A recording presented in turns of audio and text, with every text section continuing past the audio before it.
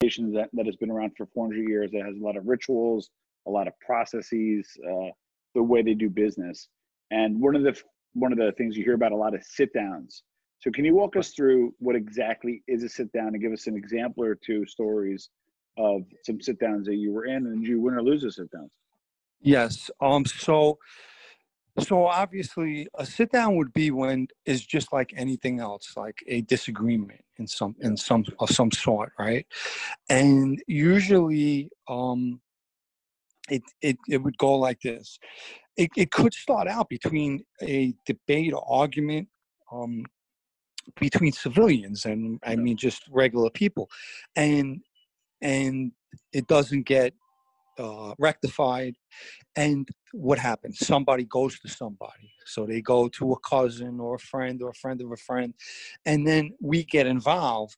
But there would be a counterpart to us because now somebody else is, maybe another friend's going to get involved. It could be from your own bagada, could be from your own family, could be from another family, and if we sit down with each other, and we don't rectify it, it gets kicked up, and now your capo regime or skipper will get involved with theirs, and then if that doesn't get rectified, it will go up and up. It could go to two bosses sitting down.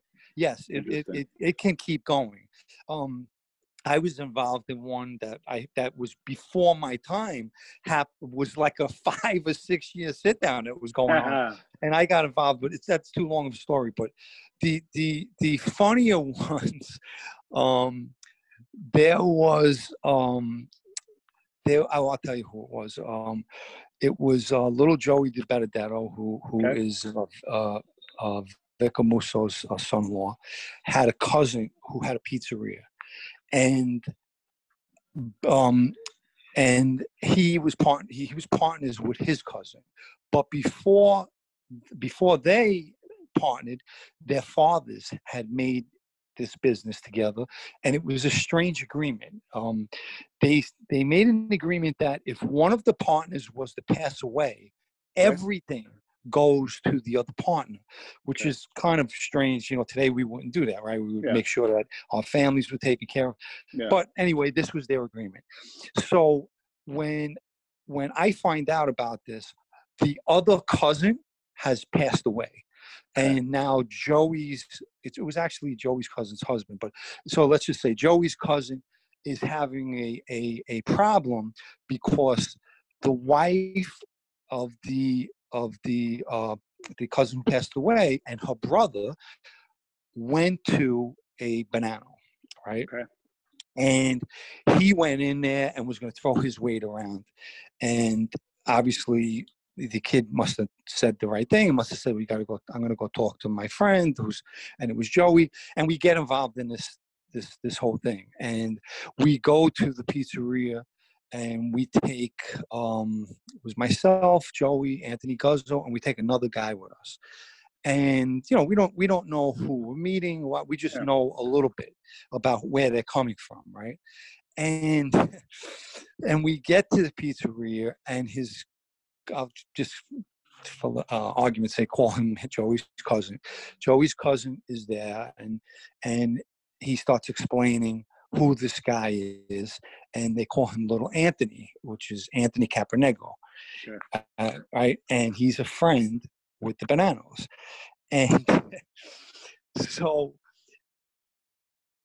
we're going over this whole thing, and Joey turns to me and says, "Hey, listen, I want you to do the talking."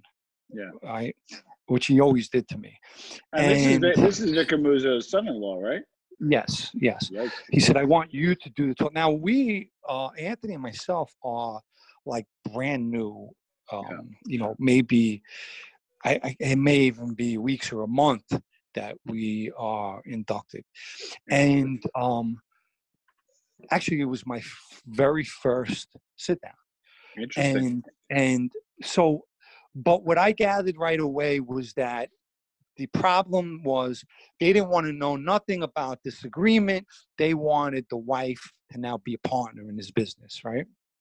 And I sat down with the cousin and I says, let me ask you a question.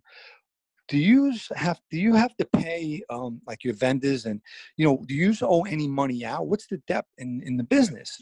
And he said, I believe it was, we get that. Yeah, it was 250,000 that they owed out. Yeah. When they owed, the business owed out, right?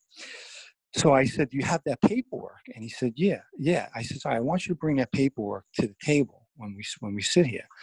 And in comes, right then, we called them later the Oompa Loompas, because they were these two little short little guys. And one was the guy I mentioned earlier with Pete Azzarello was with him. Yeah. And the other was this Anthony, they call him Anthony Cap. And the third guy with them was the wife's brother, of the deceased. And so right away, here's the problem.